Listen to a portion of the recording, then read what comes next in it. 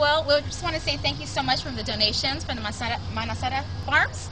And all of this is going to go to our Madres Unidas program and our Chicas con Fuerza program. Madres Unidas serves women and their children in helping them with higher education, HIV education. We provide family counseling with them for at-risk youth and for their parents. We want to get them an education for having a healthier family at home and also understanding about HIV awareness and AIDS.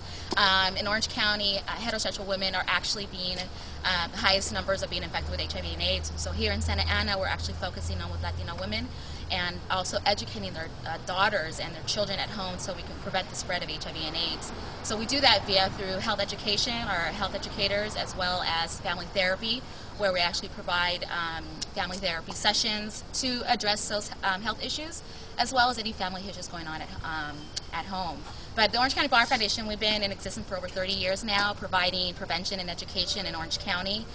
We are known for our Short Stop program, which is an alternative detention program, as well as Chicas con Fuerza, which is an after-school program working with juvenile youth at risk.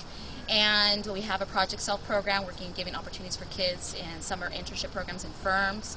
We also have our Youth Transitional Intervention program working with kids coming out of juvenile hall, providing a drug and alcohol treatment. And also our Stop Addiction program working with drugs and alcohol.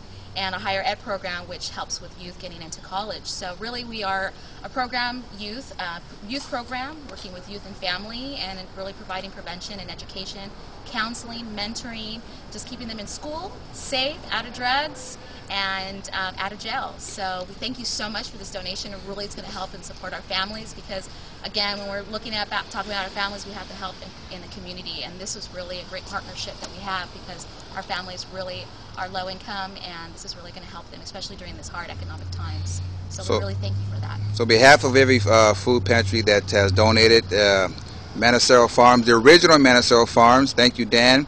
Thank you, Pastor Glenn from Hands of Mercy, and every other organization that helped. Thank you very much. Thank you.